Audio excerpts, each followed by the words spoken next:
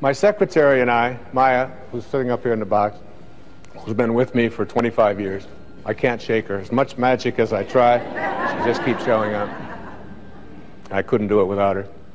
And we were leaving for a talk in Chicago, I believe it was, from Florida. And we had 7 boxes of books to take with us on the plane. This was in the days when you could take what you wanted on a plane. And we were scheduled out on one airline that I was a platinum something or other on, and we found out that the flight was canceled. And they had already checked the boxes in, and then well, they sent us to another airline at the other end of the terminal. So we wheel up there, we go up there with the 7 boxes, and she's up there, and this woman's got a scowl on her face at this new airline. And almost as if she was saying, you won't be getting these boxes on this plane. And she was determined that that was not receptive to this idea whatsoever. Now, my way I handle these kinds of things in my life is by every time, if I meet a surly waitress or a surly waiter, or if I meet someone who, when I'm checking into a hotel, is giving me a hard time, to me this is just a wonderful opportunity to practice the power of intention. Can I be receptive to this person and have them eating out of my hand in no time at all?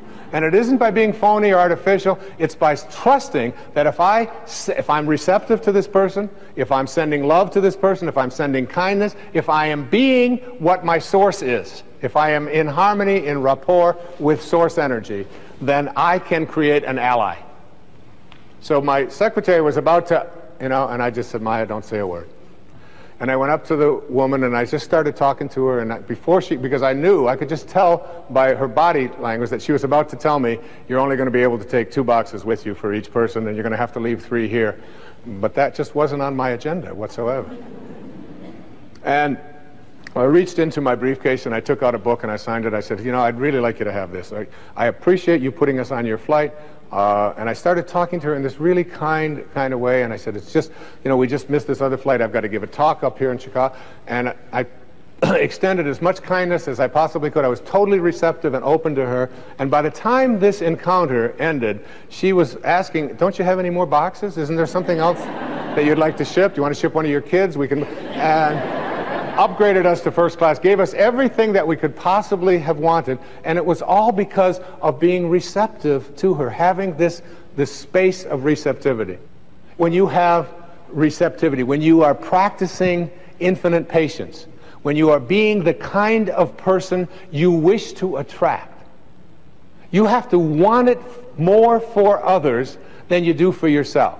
You have to see yourself already as connected to the right person. See yourself from the end. And see yourself as having all of the right people showing up. Act as if they're already here. Because that's what the source is. And they are already here. I'm telling you, when I'm writing and I'm in the space that I'm defining here right now and speaking about right here, when I'm in this space, I want to tell you, ladies and gentlemen, that everybody shows up that I need. And it almost gets to a point where I get befuddled by it, how beautiful and blissfully it works. I'm even befuddled by you all showing up. We just put a little notice out there and said, come to Boston. Please come to Boston. Isn't that a song? And you all did. Thousands of you. Look at you, all over the place. This beautiful place and these lobbies and going all the way up into, there's people up there, you're 1,000 miles away. You're all here. And when I'm writing, my eyes will glance on a book that's been on the bookshelf for 20 years, and I haven't looked at, and I'll walk past it and it'll fall.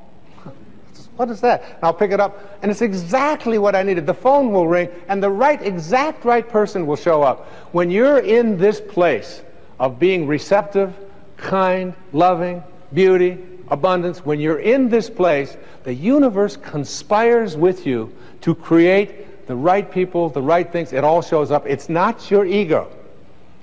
I don't do it. It's called surrender. It's called, in the recovery movement, we call this letting go and letting God. Just letting go. You have a senior partner, if you knew, who walked beside you at all times on this path that you've chosen, you could never have another doubt that this would work. And I'm telling you, you tuned in today, on this PBS show to listen to somebody who has believed. Not only do I believe in this and write about it, speak about it, I live it every day of my life. It always works.